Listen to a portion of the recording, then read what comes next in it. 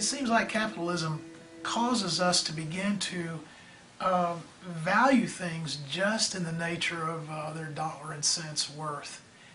And when it comes to a college degree, we really have to look beyond just the economic value of what is this degree going to do for me.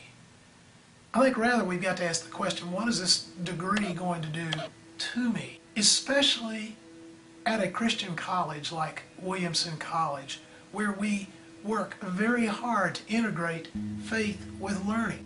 That is very different than maybe a college or a university where faith is alongside learning.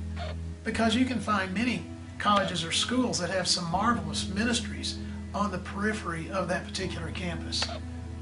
But here at Williamson, we work hard to see that faith is fully integrated with learning in everything that we teach, even down to courses like accounting, where you have to be very specific about the debits and credits in an accounting class, but yet we want faith implications to permeate every single thing that we teach, and we work very hard at that here at Williamson College.